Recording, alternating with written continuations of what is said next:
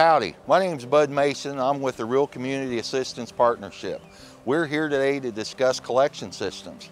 Now, I've been involved with wastewater systems for over 25 years, and I was originally told I needed to know three things.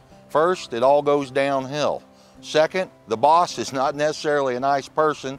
And three, payday's Friday. Well, the three things I really needed to know concerned the wastewater treatment plant, lift stations, and the out-of-sight, out-of-mind component that's made out of many pieces, requires a lot of maintenance and a lot of costs associated with that maintenance, and that's a wastewater collection system.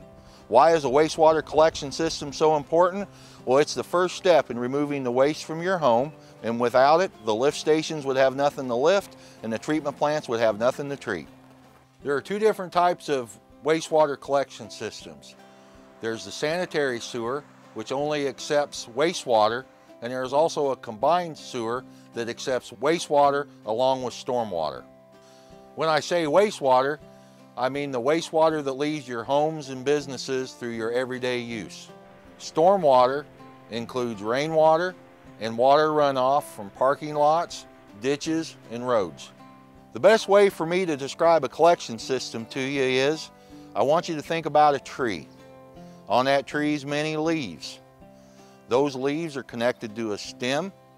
The stem is connected to a branch, and the branch is connected to the trunk. I want you to think of all those leaves as all the homes in your communities. The city sewers are equal to the branches. You follow the branch down, it hits the trunk. The trunk is generally considered a trunk line, which is the major inflow into your wastewater treatment plant. What we have here is a manhole cover, and it pretty much is what it says it is. It covers the manhole that your employees use to perform access on your sewer mains. They're located anywhere between 350 to 400 feet on a sewer main, or anytime a sewer main changes directions. There's a reason manhole covers are round. That's to keep it from falling to the bottom when the lids are removed. I was also told a long time ago, if you can't fit down a manhole, they can't make you go down one.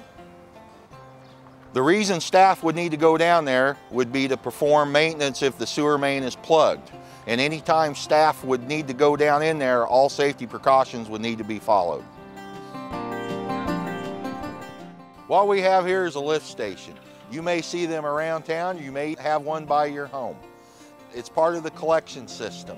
As the wastewater leaves your home, it flows by gravity through the sewer mains and ends up usually in a lift station. Inside of a lift station is a series of pumps that takes the wastewater and lifts it up so gravity can continue its work as the wastewater flows out to the wastewater treatment plant. Now we're out here at the wastewater plant.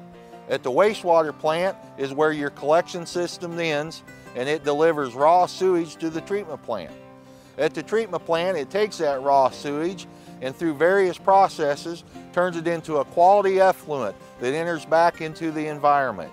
Now, there's an old cowboy saying that says, always draw your coffee water upstream of the herd crossing. No matter where you're at, you're upstream of somebody's drinking water supply.